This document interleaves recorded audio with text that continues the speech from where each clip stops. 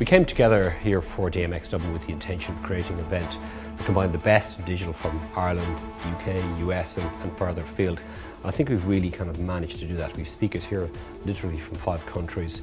We've got a great lineup of people, 4 different streams on at any one time. And of course we've got a cool venue here in the Aviva. And I think all in all, we've really encapsulated our original vision for what we want to create with DMX Dublin. It's a very exciting time to be a marketer. The combination of marketing technology is really reshaping the battleground for brands. And it's a place where you can now win or lose very, very quickly. I think it's very important for people to keep on top of things. And part of the opportunity here with DMX Dublin is the education, the knowledge and the learning that you pick up from seeing all these speakers together in one place. There's a real premium now for digital leaders and people who understand digital, because they're the people who are going to control the future of marketing. And today is one of the days where they can build a platform for that for the future. They can build on their careers, build on their knowledge, and build on where they need to go to and change digital in Ireland.